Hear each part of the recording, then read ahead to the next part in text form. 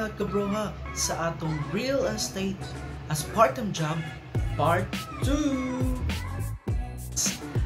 Kay wa ko'y lingaw atong ipadayon ang atong gitakol atong niaging adlaw about real estate. So sa kadtong mga viewers nga wa pa nakakita o gusto mo tanaw sa atong part-time job, just click subscribe and hit the notification bell para ma-notify ka sa akong mga future nga mga videos. So last time guys, nag-talk ta about accreditation, no? How to be accredited kung ikaw gusto ka magpa-accredit sa anywhere in the Philippines into a real estate company. No? Sa first video na ako, makita ninyo dito unsa ang mga steps from gikan sa pagpili sa the best company nga imong sudlan, and then down to the last part, which is application for a license sa PRC and HLURB. Kabroha, atong storyahan ang inyong mga worries, no? Kay as a first timer sa real estate, being a international property investment specialist or agent, na yun tayo mga worries, no? Parehas ako no? Katong bago pa ko sa real estate, nasad ko yung mga worries. Worry number 1, okay nga, kung saan ka napapagkahalin, no? First time pa man ako ni, so dili ko kabalo mo market og mga condominiums, dili ko kabalo mo market og mga houses, no? Tapos maana din ka nga, being an agent is far beyond my expertise, far beyond my course, no? Guys, ako engineer magani ko, nag-agent ko, so kaya sabi mo, no? Don't put your worry in your head. Kay if imo nang sige ko na hunaon that dili nimo kaya, kay dili line sa imong course, dili nimo kaya, it's because wala ka nag-study ani nga field.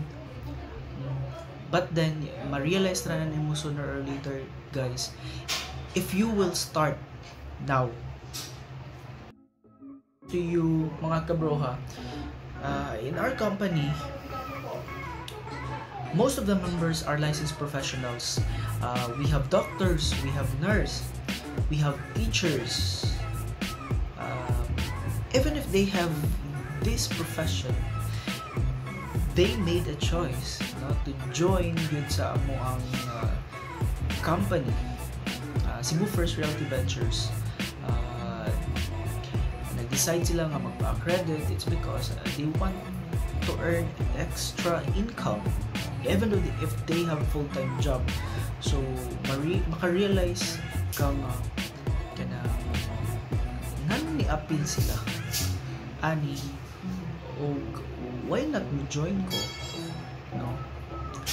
And then probably daghan sa tua wala nakabalo about ani nga sideline, about ani nga part-time job, and then some of you guys already know about it, but you are hesitant or you have many worries na you have worries in life na inyong giatubang. It's because you are afraid of being rejected, no? Rejection is now number 1 na siya kung ang imuhang choice is dili fit sa ilaha. So first na mo reject sa imong family, of course, imong relatives, no? Mag-apil-apil pag yun sa way labot, wala sila mga rejection. And then no, moto kong gingon, most of them are licensed professionals, and then sila pod is mga owner na pod sila og condominiums, owner of mga houses diri sa Cebu. So imagine niyo mga ni apil man gani sila maski dato na sila. How much more kita nga mga pobre magpabiling pobre gihapon. So i-visit lang ako ang first video about aning real estate guys, naara dito sa ako ang profile no nasa akong channel. So first i-subscribe sa me and then don't forget to hit the notification bell para ma-notify ka sa akong mga future videos. Number 2. So ato ang worry number 2 guys is rejection from the people around us. First is ang ato ang family.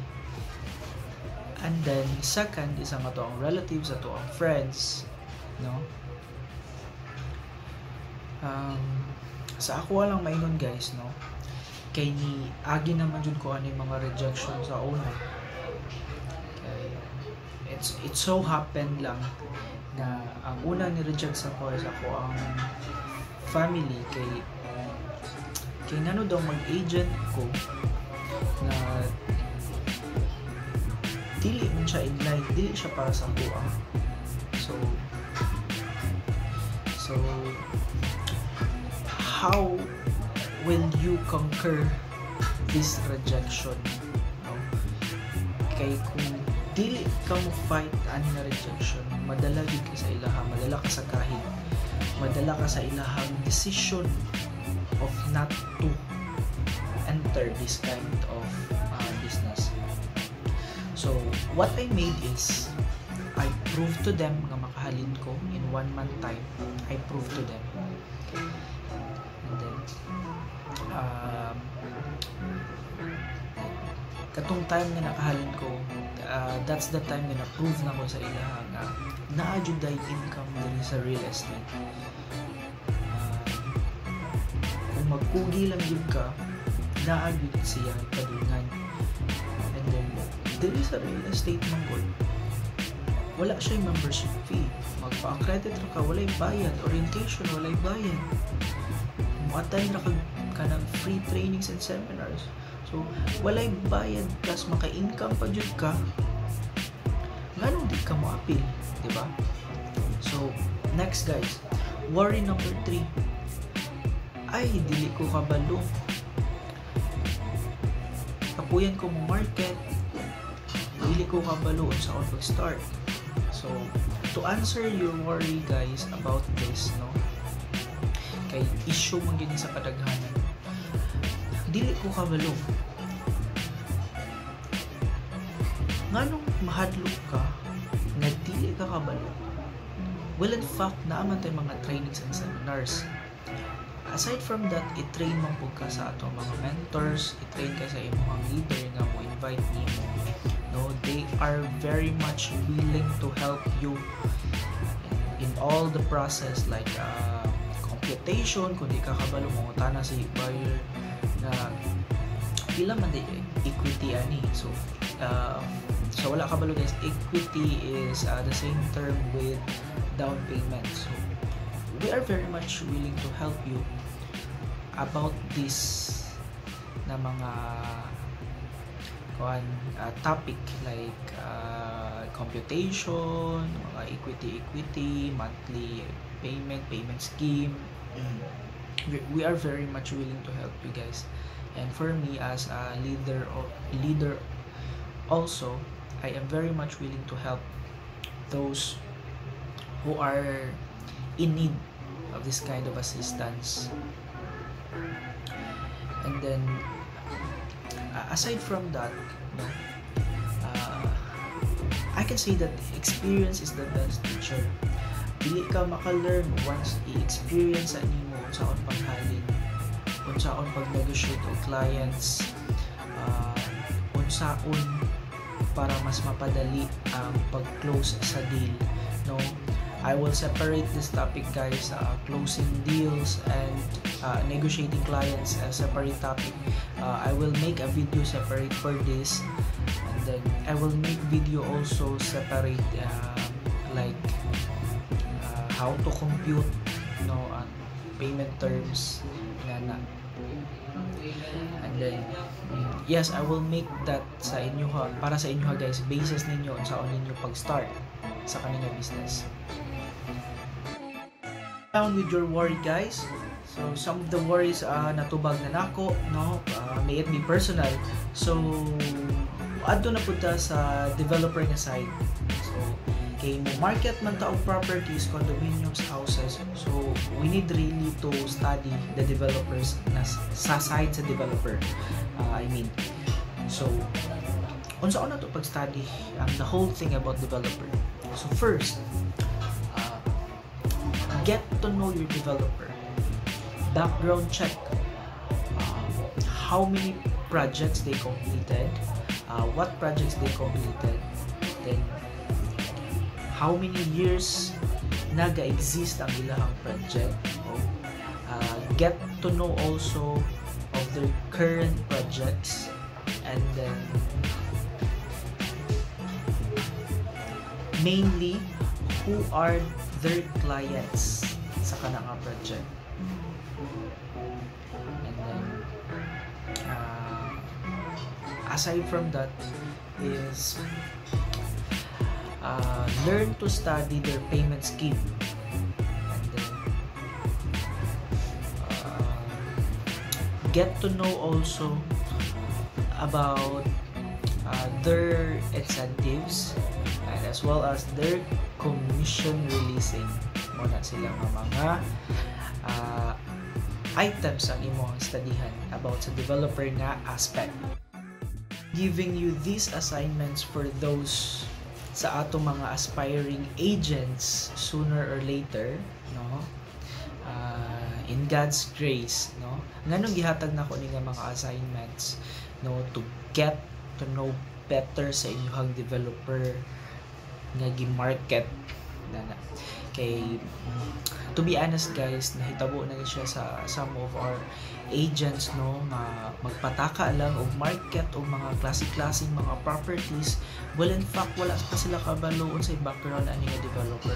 Kung the very good ba ni nga developer, kung sa commission dili ba ni sila mudagan, dili ba ni sila kanang lisod mo release o commission kay mo na sila na daghan mong ang daghan developer nga na fly by night, no, na developer karon pero pagkaugma nag-close na di ay mga paasa mo na sila, mga paasa nga developer ang tawag ana. So sa kadto guys ng mga items nga ako gipa-check sa inyo, gipa-background check kung matubag to ninyo tanan, no, pila na sila ka years nag-exist ang kanina developer, kung matubag na nimo kung dugay-dugay na daay sila o nya as per sa imong research kay kanang they are multi-awarded developer. And then when it comes to incentives kay mapaminawan man na nimo during sa ilang product presentation or kanang PKS product knowledge seminar, no, and every developer guys mag-conduct na sila product knowledge seminar or training, no. That's the time na you will get to know about their properties or current projects na ilang gina-market. Then sometimes we will mention also those projects that they have completed. So that's the time that you will decide that this developer is very good or not, this developer is the best or not. So yeah, when it comes to commission releasing, incentives, kung kuripot kaayo di mo katag incentives, so move on to the next developer who will give justification, who will give justice sa imong effort o sa imong knowledge sa pag-present sa imong client, sa pag-site tour sa imong client, no. Inana don't be jack of all trades nga tanan na lang bisag tanan nga developer imong i-market, no. Pagpili og kuan developers nga mga maayos, ako ang apart, I choose developers for condominiums, 3 developers for condominiums that I would like to market, and then at least 3 developers also for house and lot nga ang akong i-market. I will not market any developers because mawad-an ko og focus. So at least 3 condominiums nga developer, 3 house and lot nga developer.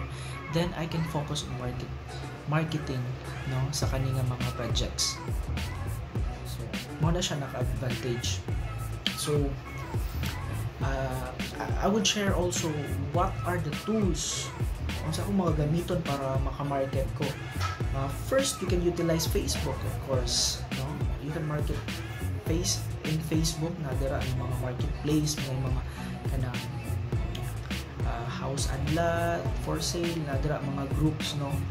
But in order na dili lang pud kaayo lata si Facebook, no, you can do vlog, no, post nimo sa Facebook, also post nimo sa YouTube, sa imong YouTube channel, no, pwede ka ana, and then pwede ka mag-flyering, no, personally. You will go anywhere, no, like a resort, which nahimo na nako. You will go to bar, to meet new friends, foreigners, and those are the tips that I can share to you sa akong experience on how I made those sales. So mostly of my sale is condominiums man. So if you encounter problems, if you are an agent right now and encounter some problems, if you are beginners right now, feel free to message me, feel free to comment on this video, no, and then if you are successful enough in closing your first sale, then be thankful, because more closing deals will come to you after that.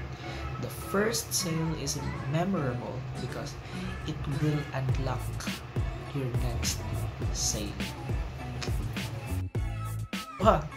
That's it for tonight, no. I would like to say goodbye, God bless, and good night. And then don't forget to subscribe my channel and hit the notification bell right here, and to be able to be notified sa akong mga next videos. Thank you and bye.